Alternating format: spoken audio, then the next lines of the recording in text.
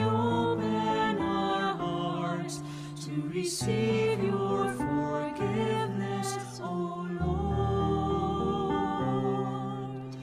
Lord, we lift up to you all these gifts we offer for your glory. We will eat this living bread, we will drink this saving cup, and feel your presence, O Lord. As we offer this bread and as we bring you this wine, bless them, Lord Jesus, feed us now, give us life, send us your Spirit, the source of our lives, and together we will serve you with love.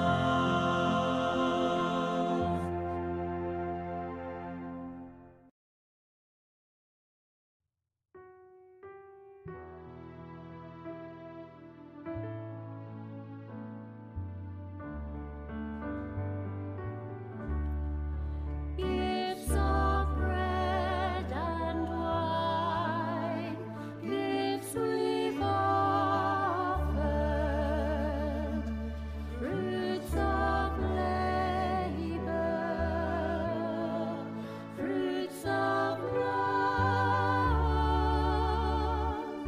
taken offered,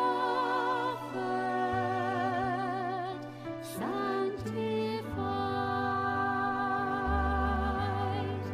blessed and broken,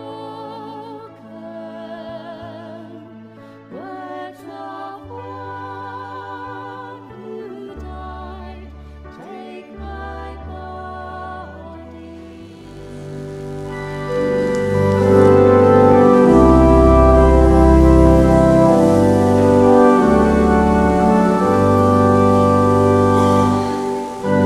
Nearer, my God, to thee, nearer to thee, e'en though it be a cross that raiseth me,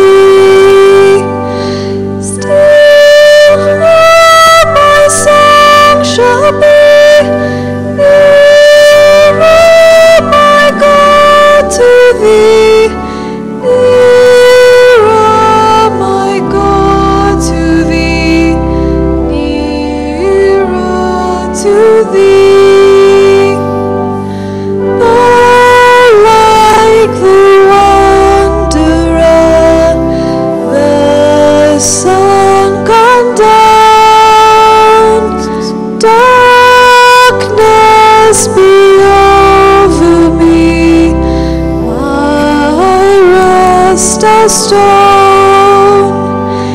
Yet in my dreams I be nearer, my God, to thee, nearer, my God, to thee, nearer to thee.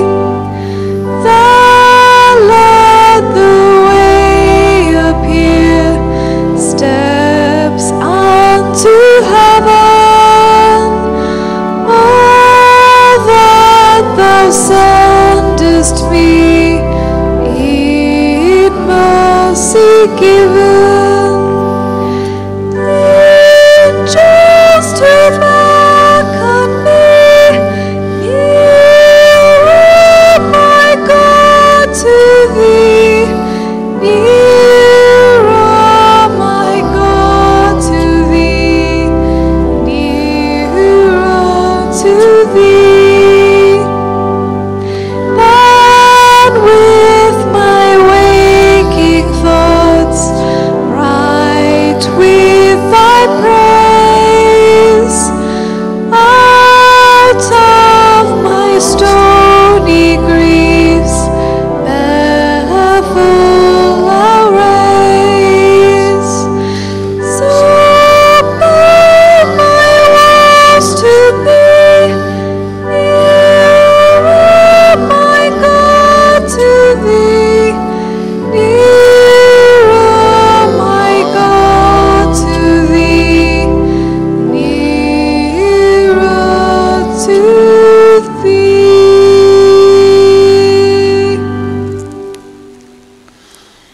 the name of the Father, and of the Son, and of the Holy Spirit. Amen.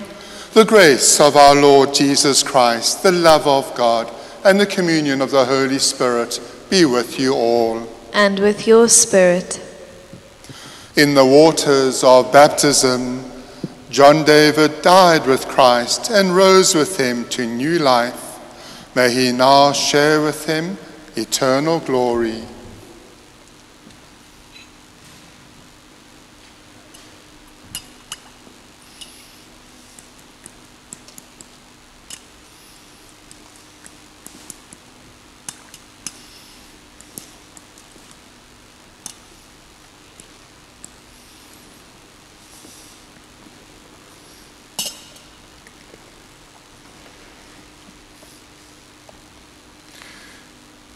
In life, John David cherished the gospel of Christ. May Christ now greet him with these words of eternal life. Come, blessed of my Father. And I place this volume of sacred scripture.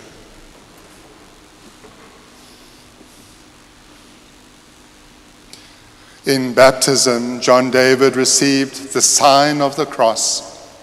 May he now share in Christ's victory over sin and death.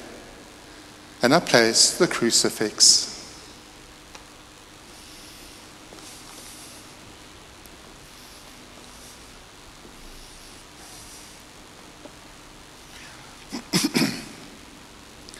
And so, dear friends, it is with immense sadness we come here today to say farewell to John David Cluett. It's a time of great sadness, and it's a time when we want to turn to the Lord as we look towards the consolation of the Holy Spirit.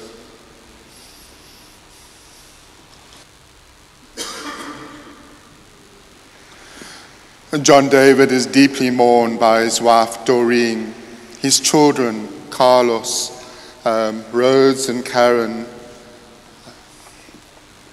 Lloyd, his grandchildren, Christopher, Cameron, Sebastian, Christian, Michael, Rachel, Daniel, Emma, JD, Julia, his brother Gonthalion, by family, by friends, by all who are gathered here. And so in this time of sadness, we turn to the Lord in prayer. Almighty God and Father, it is our certain faith that your Son, who died on the cross, was raised from the dead, the first fruits of all who have fallen asleep. Grant that through this mystery, your servant John David, who's gone to his rest in Christ, may share in the joy of his resurrection. We ask this through our Lord Jesus Christ, your Son, who lives and reigns with you in the unity of the Holy Spirit, one God, forever and ever. Amen. Let us please be seated, and now we're going to listen to the readings from Scripture. So we listen to the first reading.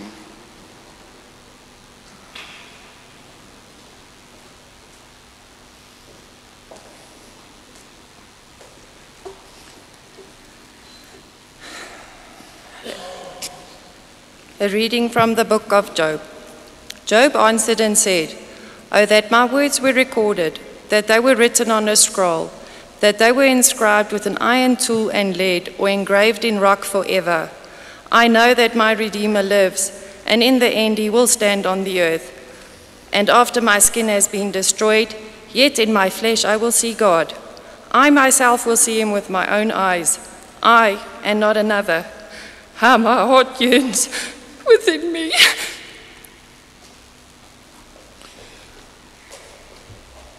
And now we pray the responsorial psalm. So we join in singing Psalm 23, "The Lord is my shepherd."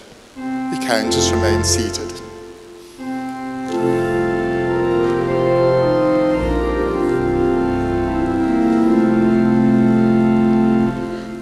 The Lord's my shepherd, I'll not want. He makes me down to lie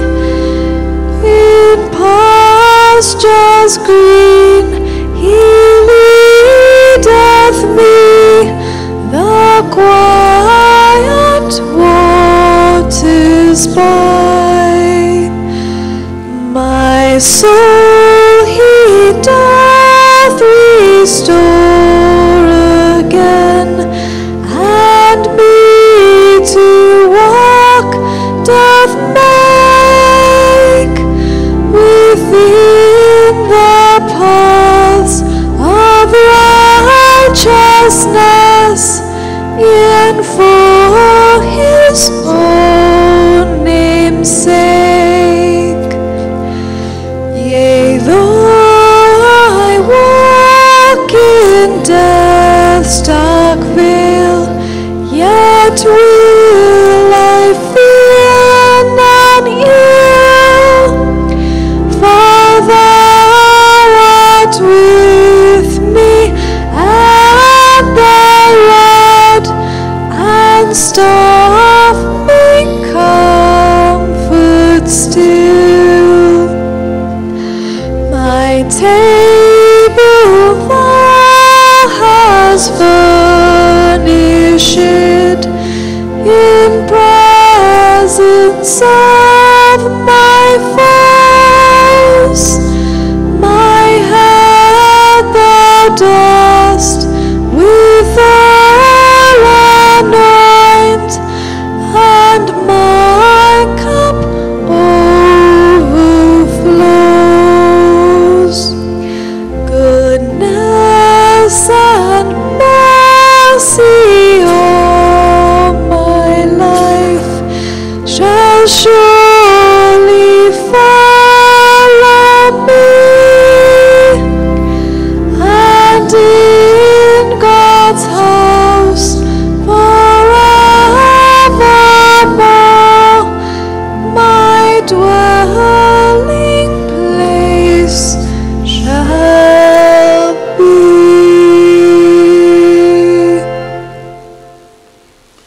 We now listen to the second reading.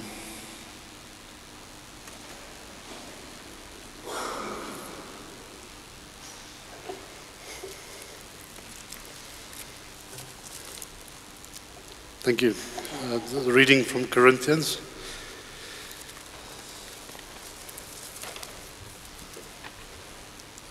We know that one who raised Lord Jesus will raise us also with Jesus and place us with you in his presence. Everything indeed is for you, so that the grace bestowed in abundance is more and more people may cause and thanksgiving to overflow for the glory of God. Therefore we are not discouraged. Rather, although our outer self is wasting away, our inner self is being renewed day by day. For this momentary light affliction is producing for us an eternal weight of glory beyond all comparison, as we look not into what is seen, but what is unseen. For what is seen is transitory, but what is unseen is eternal. For we know that if our earthly dwellings, a tent, should be destroyed, we have a building from God, a dwelling not made from hands, eternal in heaven, the word of God. Thanks be to God.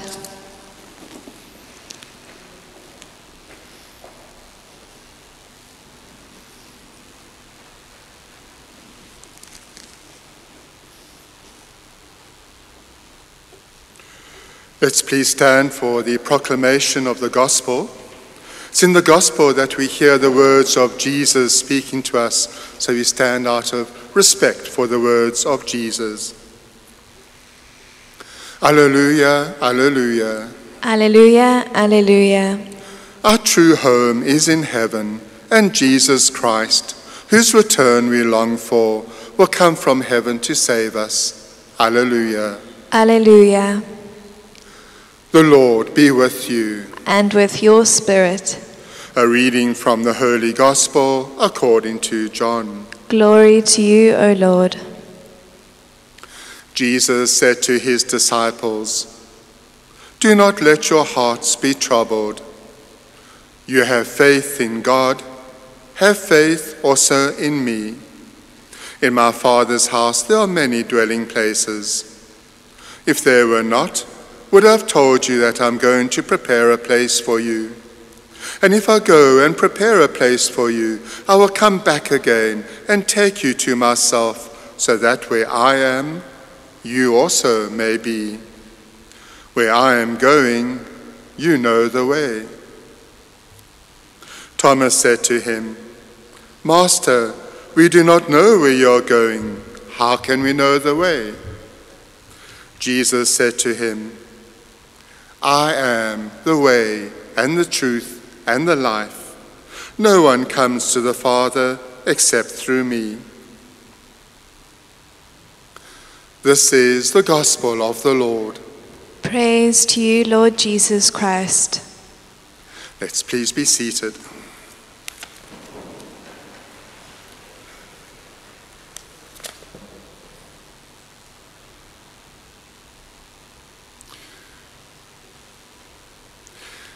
Every Sunday when we come to Mass, we profess our faith in the resurrection. The resurrection not only of Jesus of Nazareth, but of every man, woman, and child from the beginning to the end of human history. And so during Mass, we say the Creed, where we outline our faith. And near the end, we come to the part where we say, "We look for the resurrection of the dead." And I'm sure quite often we just say those words without much thinking.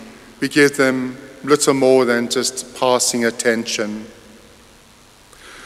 But then comes a day like today, when those words take on a deep personal meaning for us, because we are laying to rest someone we third, and we realize that we need to think, we want to look at the resurrection of the dead, because those words become intensely personal for us.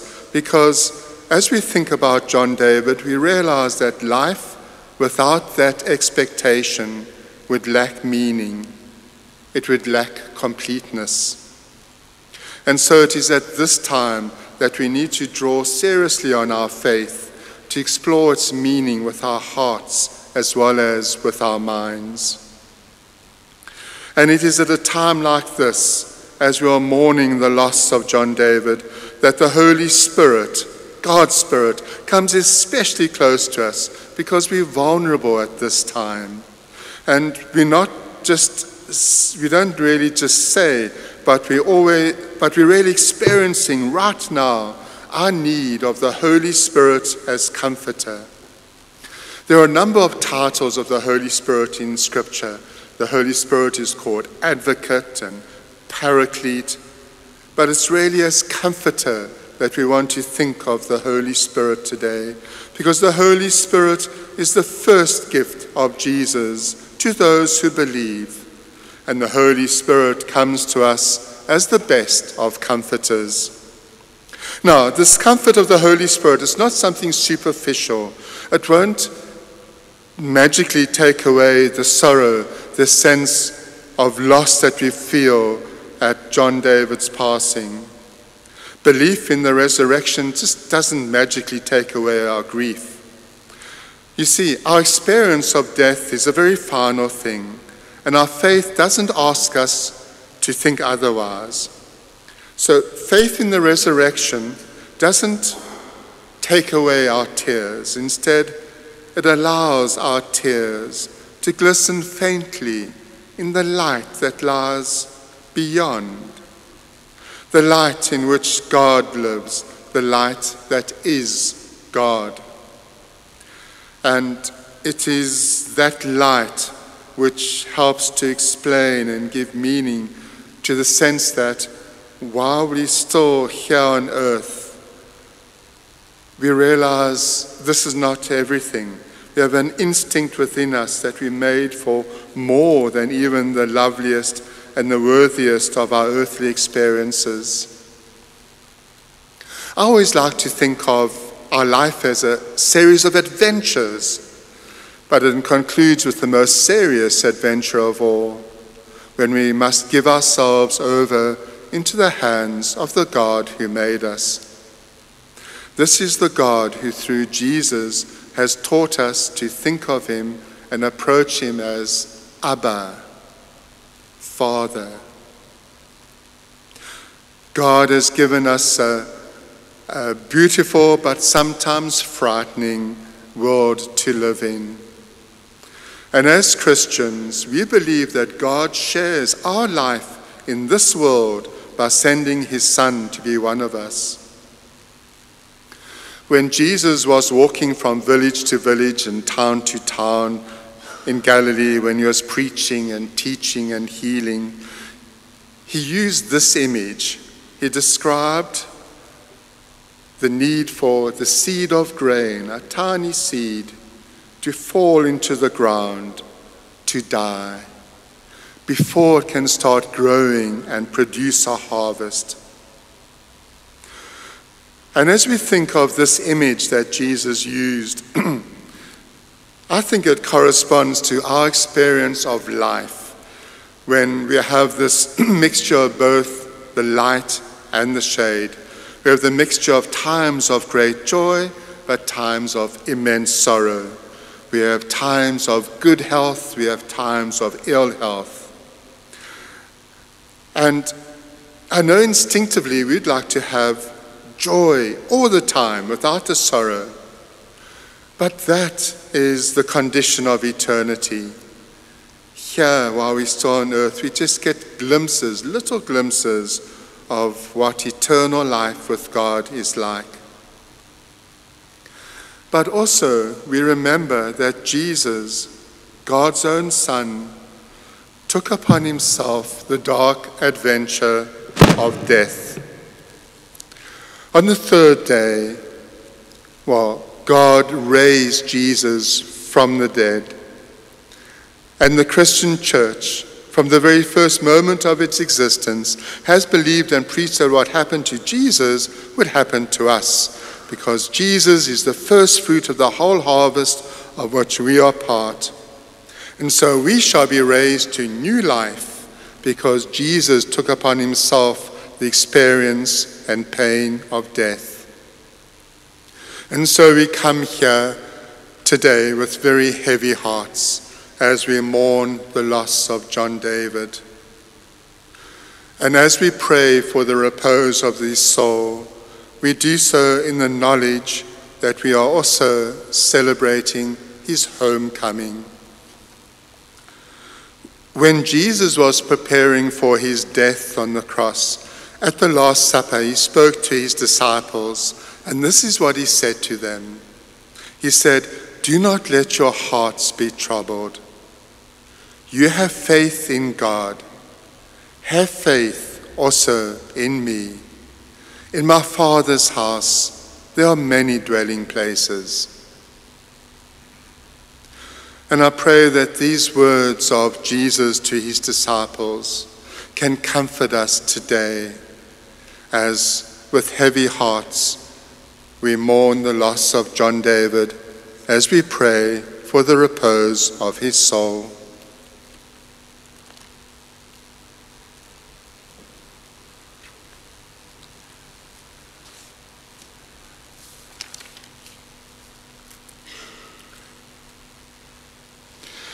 Let me leave this here.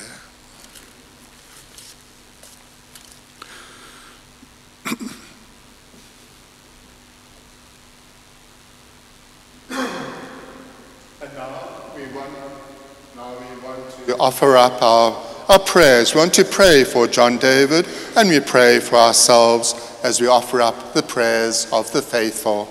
So let us stand for these prayers, and when our reader says, "Lord, hear us," the response by everyone is, "Lord, graciously hear us." And so, God, the Almighty Father, raised Christ, his Son, from the dead, and with confidence we ask him to save all of his people, the living and the dead. We pray for John David, who in baptism was given the pledge of eternal life, that he may now be admitted to the company of the saints. Lord, hear us. Lord, graciously hear us. We pray for our brother John David, who ate the body of Christ, the bread of life, that he may be raised up on the last day. Lord, hear us. Lord, graciously hear us. We pray for our dear departed relatives and friends, and for all who have helped us, that they may have the reward of their goodness. And we pray especially for those dear to John David, with whom he's now reunited, including his parents, Johnny and Maruja, and his son, David. Lord, hear us. Lord, graciously hear us. We pray for all those who've fallen asleep in the hope of rising again, that they may see God face to face. Lord, hear us. Lord, graciously hear us. We pray for the family and friends of John David, too many to mention, so many people all across the world and here where he made his home. Father Keith has mentioned them, that they may all be consoled in their grief by the Lord, who wept at the death of his friend Lazarus. Lord, hear us. Lord, graciously hear us. We pray for all of us assembled here in South Africa in the place John David embraced so wholeheartedly as his home. And we pray for those joining us virtually around the world. And all those who've been involved in saying masses to celebrate his life in places as diverse as Malta, Gibraltar and the UK, all reflecting John David's roots before he embraced this place that he loved so much. And we pray that all of us in all those places worship in faith, that we may be gathered again in God's kingdom. Lord, hear us. Lord, graciously hear us. And we now pray together in the words that Jesus taught us. Together we say, Our Father, who art in heaven, hallowed be thy name.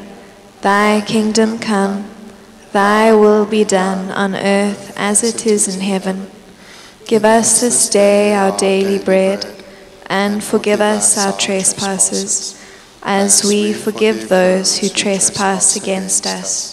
And lead us not into temptation, but deliver us from evil. God, our shelter and our strength, you listen in love to the cry of your people. Hear the prayers we offer for John David.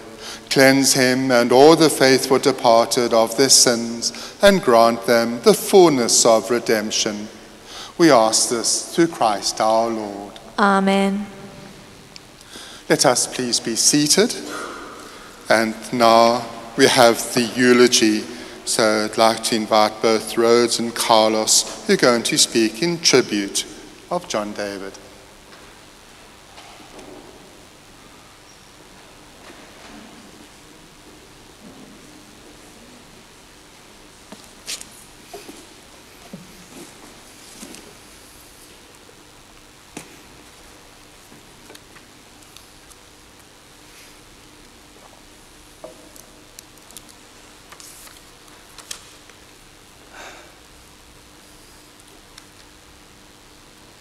Firstly, I would like to thank you all, and believe me, there are many, who paid their last respects at Masses said in Malta, Gibraltar, UK, and Ireland, to honor Dad's passing.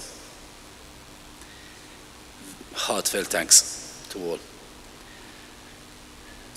Dad, I promise this won't take too long. He knows how long I take on emails. Today we come here as it was your will and your wish to bring those most closest to you together to honor your life. A life of unconditional love to your family, who you adored and kept most high on your priority list. Those who have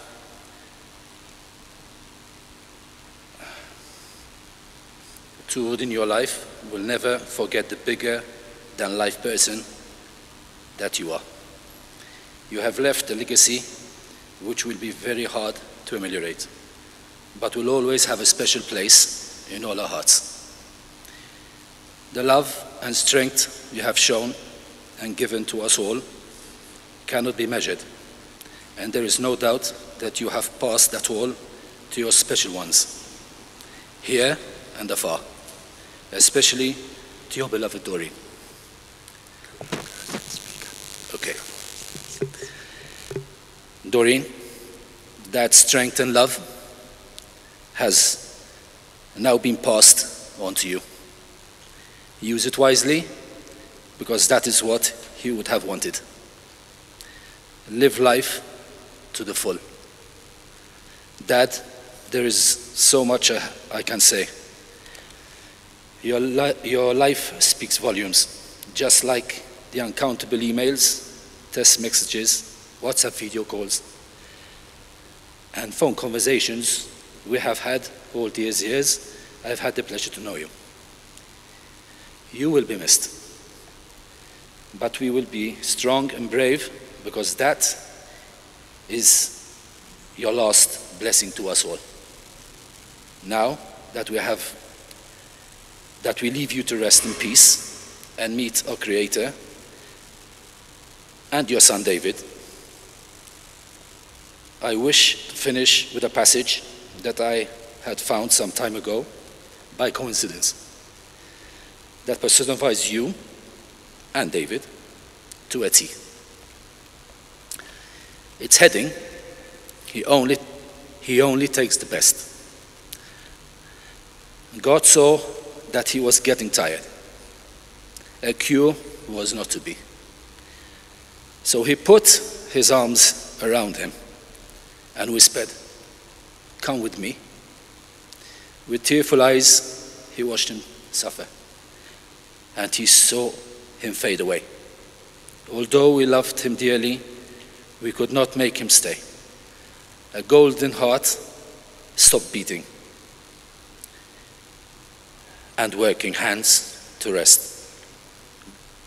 God broke our hearts to prove to us he only takes the best.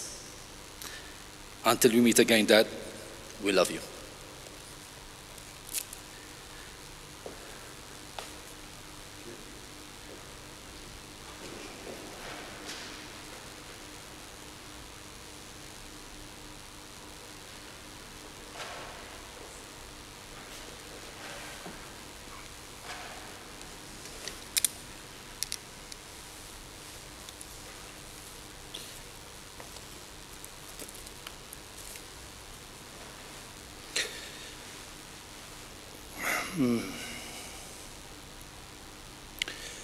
John was born in Gibraltar on the 1st of March 1938. I can clearly remember his stories of how he grew up during the Second World War and the first time he had chocolate at the age of 7.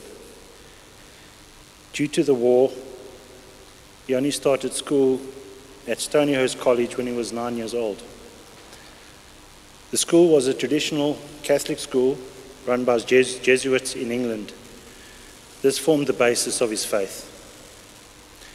John led a very active and full life right till the very end. He was a qualified brewer by trade and spent most of his life devoted to his passion of making beer. He started his career at Farston's in Malta in 1960. His passion took him all over the world, from India, Malta, South Africa, Mozambique, Namibia, and China, just to name a few of the countries. It was also the reason why he came to South Africa in 1981, where he met my mother, Doreen. They got married on the 19th of March, 1982. He was made a Fellow of the Institute of Brewing in 1992. I also remember how proud he was when he graduated with his master's degree in mechanical engineering from the University of Johannesburg. And that was at the good age of 62. John also published a book, Network Africa, a Complex System, at the age of 70. Even up to the last days, he showed his passion.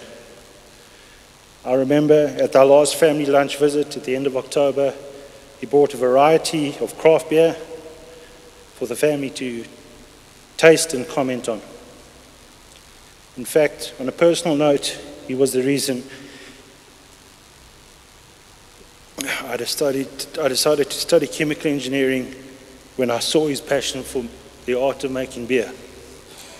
I also wanted to get in on that action. John was also passionate about his family and making food. One of the family rituals was that John would take over the kitchen and make food on the weekends. He always tried to make something different and special for us. On one occasion, I remember he made guinea fowls on toast fried in olive oil with chocolate sauce as a topping. This ended up not being one of our favourite meals for the family, but it did not stop his enthusiasm in attempting new meals. John, we wish you farewell on your journey to eternity. Prayers and fond memories are what we have to remember you. You have left us with abundance of them. You also have touched the hearts of many people in your life. You will never be forgotten. Rest in peace. I will close with a prayer that I believe he would have liked to share with us. Death is nothing at all. I've only slipped into the next room. I am I, and you are you. Whatever we were to each other, we still are. Call me by my own familiar name. Speak to me in the easy way, which we always used. Put no difference in your tone. Wear no forced air or solemnity or sorrow. Laugh as we always laughed, as little jokes together. Pray, smile, think of me, pray for me. Let my name ever be the household word that it always was. Let me be spoken without the effort, without the trace of the shadow in it. Life means all that is never meant. It is the same as it ever was. There is absolutely unbroken continuity. What is death but a negligible accident? Why should I be out of mind because I'm out of sight? I'm waiting for you for an interval somewhere in the near future, just around the corner. All is well. I would also, on behalf of my mother and our family, like to thank everyone today for attending the service. I would like to thank the readers, although I volunteered them, I appreciate it. Karen, Lloyd, and Deborah, thank you very much. And thanks to Father Keith for all your assistance. Thanks.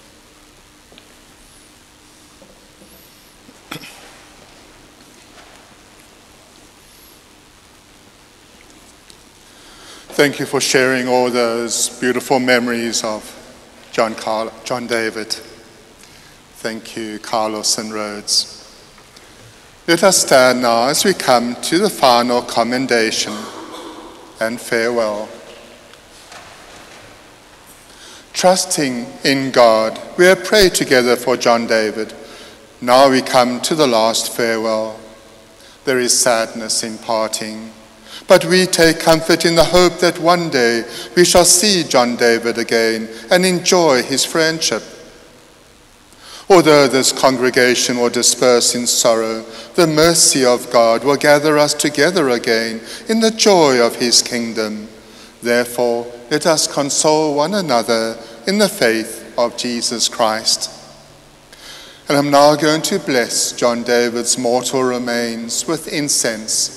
This is a sign of our prayers rising to the Lord. And with holy water, a reminder that through our baptism, we are born into the hope of eternal life in Christ.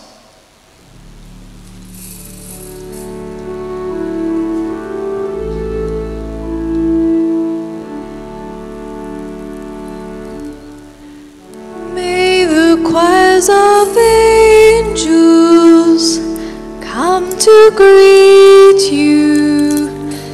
May they speed you to paradise.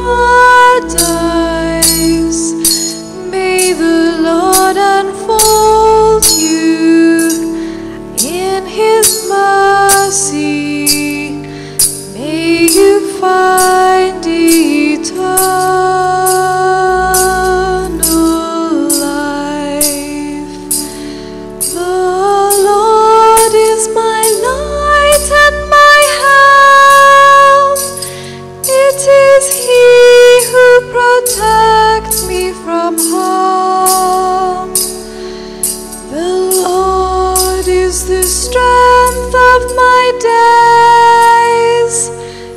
Before whom should I tremble with fear?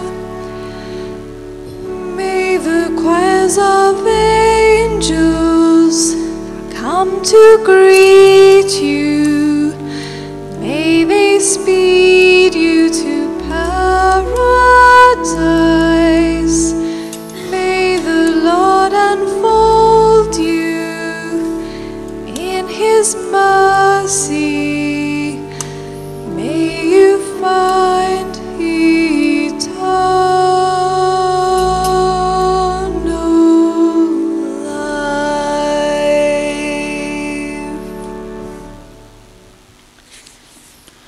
Into your hands, Father of mercies, we commend our brother John David in the sure and certain hope that together with all who have died in Christ, he will rise with him on the last day.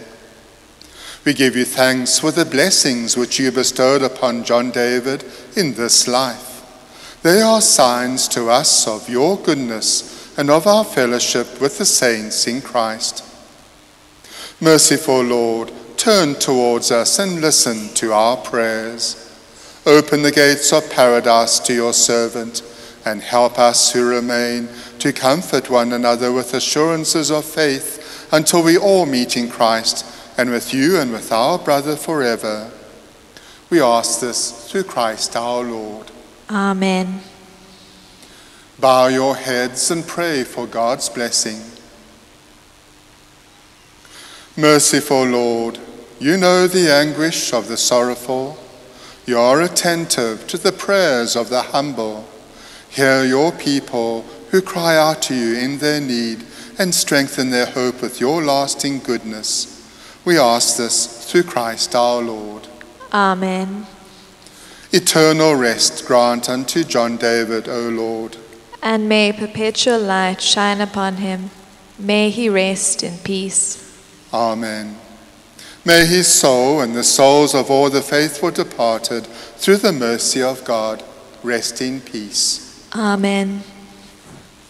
And may the love of God and the peace of the Lord Jesus Christ console you and gently wipe every tear from your eyes.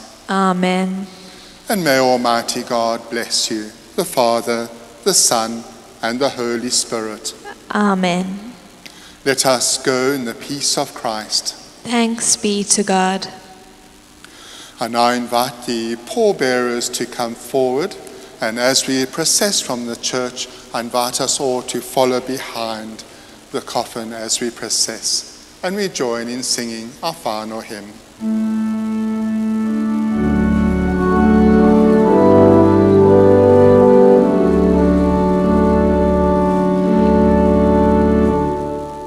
When I am down and oh my soul so weary, when troubles come and my heart burdened be, then I am still and wait here in the silence until you come and sit a while with me. You raise me up so I can stand on mountains. You raise me up to walk on stormy seas.